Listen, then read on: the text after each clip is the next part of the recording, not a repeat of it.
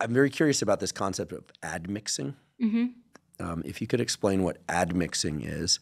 And what I'm getting at here is probably the biggest question for me, which is, are we all really one species?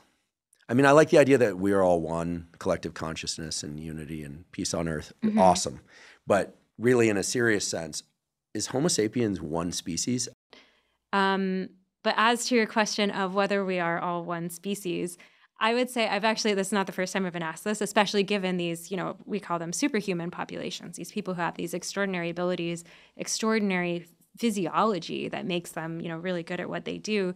I think the thing to keep in mind is that some of that variation can come from just a single base pair difference. I mean, a lot of times it's multiple genetic changes that create the differences between individuals.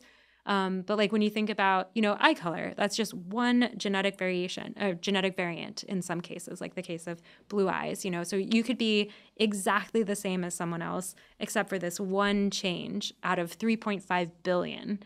So does that, like, at what point do we need enough genetic diversity to call a group of humans a different species? And I don't think that's something that we see anywhere on the planet that I know of.